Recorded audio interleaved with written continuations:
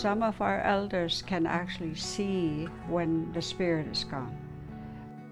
When dealing with critical illness or nearing death, every family is different, but typically every family will have a spokesperson.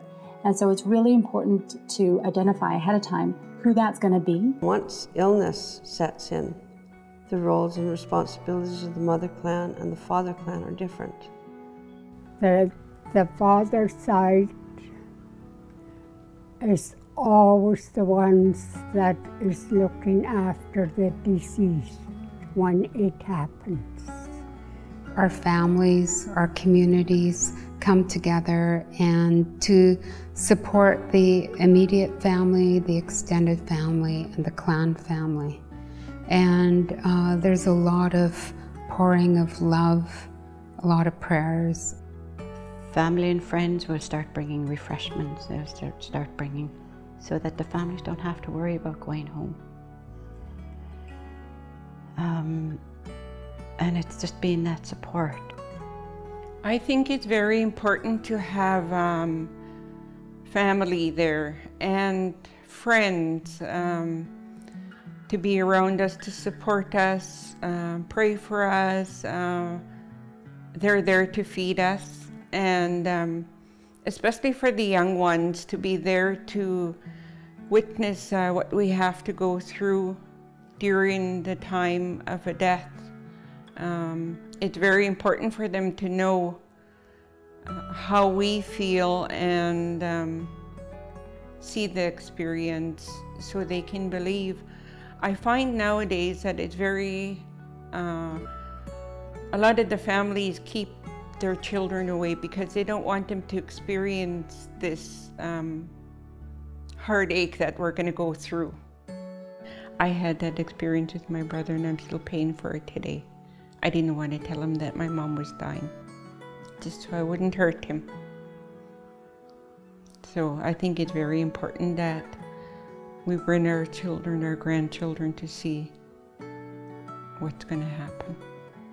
One or two people, it depends, 1, 2, or 3 people may be assigned to sit with the person that's near death.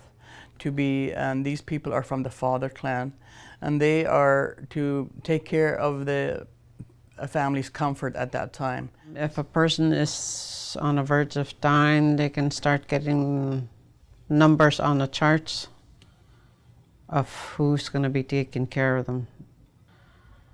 That way, if they can phone the Lolaks, as we call them, instead of asking the grieving people who's going to be taking care of her. Who the spokesperson is, who is going to, who's the one that's going to sign the papers when death comes, who is going to be the one that's going to go talk to the nurses of what they need, who's going to be supporting the husband or the wife or the mum or the dad and going and listening to what the doctor has to say. I know a lot of the medical terms stump a lot of people, and they're turning to others if they don't understand the terminology. And some are lucky that if they have that support system that knows exactly what's going on to turn to. And it is good to see that there are the supports in the hospitals where they will come and check with the family to see, what do you need? What can I do for you? It's always good to be asked those questions. The Gitxsan would notify their house chief of whoever is ill or is near death, and the word would be spread out to the clan members, and they would all come to the hospital. It was all agreed upon. Everybody knew that if you're a clan member, that's what you did in support of the family. For death, everybody pays their respect, feeds the grieving family, and supports them. And almost the whole community shows up for services or go pay the respect and sit with the family. Hospital staff are not able to approach somebody from the family directly, then they should communicate with the father clan representatives that are there. They're the support system for that individual. They need to know the name of that person, because there's going to be phone calls coming in asking questions for that nurse, and that nurse can just direct them. And you'll hear it often in smoke feasts that they have come to comfort and show support, and that the family is not alone. And then following them would be the community would come as well, showing that they have communal support, meaning that they're all grieving together. It's always there. There's nothing that we can do about it except being together. Being together. Think together. Work together. That's the only way. And also those individuals can also serve as support to the staff of the hospital, especially if there's a requirement, you know, you're near death, but you're also, there's a health risk involved. Just inform the father clan people there that, you know, this is our wishes, and this is for a safety reason. And so now that father clan representative will also be the ones to approach the people coming in to explain that to them. So it doesn't occupy the nurse's time also, it frees them up. And they also know who are the immediate family members. They know to say, okay, yes, these people absolutely have to be in the room. The father clan is also there to ensure that there's the environment for the family is peaceful and also welcoming for visitors to come in.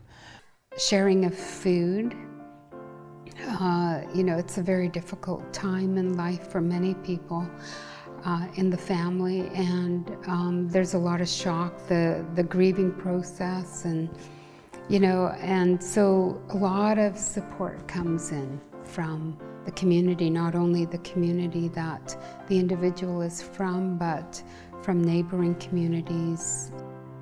It helps a lot when there's people that come in and just help you, just someone to talk to or somebody to pray with. Once a person turns critical as they're on the way to the spirit world, everything changes. Many people will show up, and that's when I would say the process of crowd control would come in. She asked me to get all her kids together, and we got all the people that she belongs to. And they brought her home. That's the thing about death. It was so sudden for us. It was so sudden. She was just around us, and she had to go. They're supporting the family. They have cultural duties to do. There are spokespeople. There are undertakers. There are people who look after the mother, the children, whether it's the widow, the wife, the husband. Everybody has a role to play in that situation. It's a chain reaction. Once one of the people, the undertakers knew, and then that undertaker will phone everybody else. Especially when there's a huge influx of people and there's an emergency situation, then the hospital can make sure they identify who they can approach.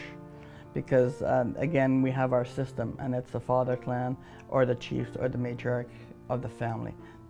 That established, and then you can have your communication lines established. My grandmother was in the Terrace hospital for 4 months, dying of cancer.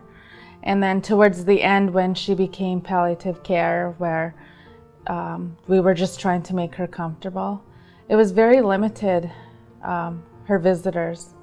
I think there was only allowed like 5 to 6 people in a room at a time, which was challenging. I think they can improve by having somewhere where the family can bond together, like a private room or a chapel, or, you know, something where we could sit and just comfort one another instead of being scattered all over the place.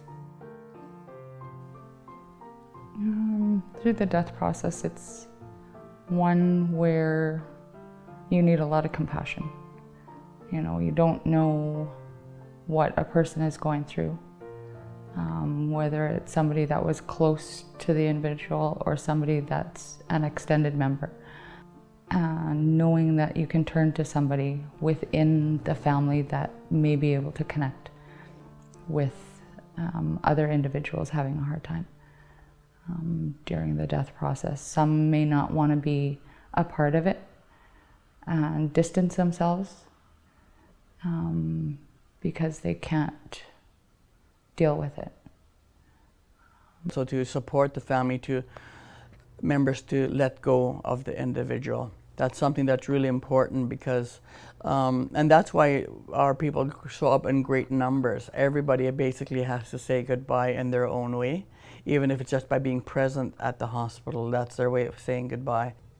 Showing that person that it was very important to say, I thank you before you leave. In our culture, it's you go to say your final goodbyes. I know there's many that will hold back. As we've gone through that death process and the person's passing, it was cancer patients. It's trying to remember them for who they were and not somebody that's being laid to rest. So the family is encouraged to say their goodbyes. Reinforce with the person that's dying that you're going to be okay without them on this plane, and it's okay for them to depart. We know that this is time for them to go. And it's important to respect, you know, continue that respecting them until they're gone to the spirit world. You'll have many family members that will share the memories, ones that will keep the family going, and by sharing those memories. It's not really forgetting what you're going through at that point. It's trying to push through it and trying to take everybody with you through that grieving process in hopes that everybody will be able to get it out. And our belief is that there's a prolonged dying process because the person that's dying is not happy yet. That's why there's large numbers of people in the hospital. It's also incredibly important to establish those networks of comfort and care. And the only way that you can do that is when you're physically present. People have their roles. They grow up knowing their roles and responsibilities. The spokesperson is typically going to be your director for not necessarily the actual event, but for the feast, for the smoke feast, for the headstone feast. So they need to be present and then have assembled their committees, essentially. And so it's a very ordered process, and it starts at the time in the hospital. Each of us have our different ways. Haisla's, ours is different now, today, to say the Tsimshian, to the Gitxsan, and to the Nisɣa'a people. Ours are different, and the reason I say this is because I have witnessed the way the Nisɣa'a carry their cultural beliefs, their traditions, as well as the Tsimshian. But we as the Haislas, we do ours a bit different. Your place, it's almost like a political seat. If you're not in the House of Parliament by the time that the government is making its decisions, you're not part of the government. So it's the same principle. The introduction of food is comfort.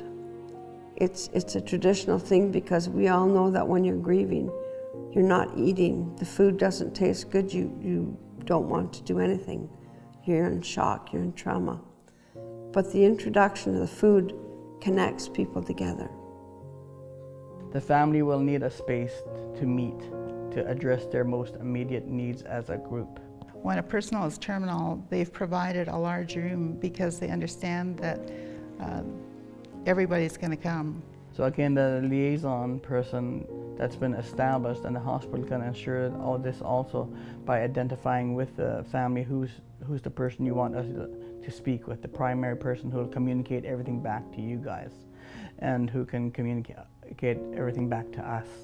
So there's that two-way communication established, and not too many people approaching the hospital staff either. I really think it's just being there with them so that they wouldn't feel so alone. Just so that they wouldn't be lonely. Mm-hmm. We were at the bedside of a recently deceased person at the hospital, and the nurse, the attending doctor, and the nurse came in together, and they just stood off to one side and let the family gather by the bedside of their loved one. And their presence there was just a support, and I really appreciated that. I appreciated that kindness and thoughtfulness. So sometimes it may look and feel overwhelming to some of the healthcare staff if it's in a hospital setting or in a medical doctor's appointment, etc. But to know that we're not going to be staying there, like for months and years, we're only there as long as we need to be there, and that's with the family. One of the best things that I've seen so far is the liaison that is chosen to go between the Native family and also the administration of the hospital.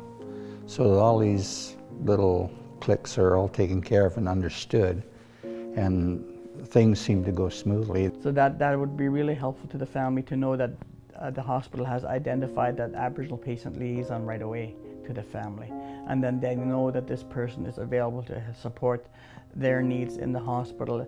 It's very helpful to have one of our people in the institution of a hospital to help teach the healthcare staff who are not Aboriginal or don't know our ways, what is happening. Immediately following death, there's a time that the immediate family is spent time around the bedside of the deceased in saying last farewells. And usually that can take some time. It can take up to 3 hours sometime. And I'm not sure that all healthcare workers are aware of that timeline, but it's very important because the Native community believe that the soul of that person, the spirit of that person lingers there immediately following death. And it gives them an opportunity to express their last thoughts and also to comfort one another at that time, which helps in healing. It's all along the lines of having the compassion, not rushing the family. Once the person does pass, it's taking the time, allowing them to have that closure. It's all in the compassion and giving them the time to heal on their own, because we all heal in our own way. That's passing on, and the people that are still going to be around. Before the person is taken down to the morgue, they put them in a large room where the family come in and view them before they take them down to the morgue. I was chosen to go in and witness that she was taken from the room. And I had the worst experience in my life when they came to pick her up and put her in a body bag right in front of me. So if it can be done when they're down at the morgue in a more respectful manner. It was a very, very hard thing to deal with for me to witness them putting her in a body bag and taking her away. That's my first experience ever. I've never experienced anything like that. But you know, being chosen, because a lot of people turn to me for help, like is when there's a death or whatever, I can't say no. Out of respect for the family, I have to do what I have to do. And it's all out of love, you know, to help them out in any way I can. The hospital has its own roles and what it has to do next. But to whisk the body away, you know, before all the family members have come, that's considered a huge insult to the family. And they really will feel that, especially in that the loss that they're experiencing. So someone will step up and say, no, we need to have that body there till everybody has arrived, all the family members have arrived, and they have acknowledged that there is a death and that the person has died. And that's, we're visual, and we need to see that, yes, that person is now deceased, and now we know we're shifting into another gear, into another phase of our roles and our responsibilities within our cultural practices. Cultural practice is to bathe the deceased. A spiritual cleansing of sort is what is going on. And again, it's the father clan auntie that was asked to, 2 aunts from the father clan are asked to complete this process in a private way. You close the curtains, and then the person is sponge bathed symbolically. So that's basically, you do your prayers while you're bathing the individual and support the individual to transition into the spiritual and heavenly realm. And also, prior to having the body moved to the morgue or the viewing room, a minister is invited to offer a prayer for the family, and also to offer a prayer for the deceased, for the journey of the deceased into the spiritual and heavenly realm. And if the minister is not available, there is no minister available, they might also choose an elder to do that. So an elder would be asked to do the prayer for the family. And that's done prior to the body being moved to the viewing room or to the morgue. The viewing room should be large enough to accommodate all the family. The family is, family is the immediate family, that's the paternal side, and also a maternal side. So both family structures will be there, and they will be present, and they will be present in huge numbers. So you need to accommodate for the viewing that these numbers of people will be there. She passed away in the hospital here, and she was in the morgue for 2 weeks before somebody realized who she was. See, every village has a CHR. They can phone the CHR, because basically CHR knows each person in the village and who's going to be taking care of that person. The cultural practices are something that each nation has lost because of different histories of our people, where we're living, residential school, everything that's happened to our people, the loss of the language. In that nation, while other communities don't practice some of those roles and responsibilities as much, and it could have a lot to do with maybe geographics. Perhaps, you know, some communities are more isolated and integrated and practice their cultural ways more often than others. We are learning as we go along. Some of our young people are learning as we're actually practicing what we should be doing, our roles and responsibilities. Sometimes asking direct questions might be perceived as too forward. First Nations tend to approach interactions more on a side-to-side as opposed to direct communication. So it's very key. I can't emphasize how important it is for healthcare professionals to take the lead in asking those questions, in peeling back the layers of assumptions and finding out specifically how can we assist, how can we make any transition smoother. And so it's more, things will go better if those questions are asked right away.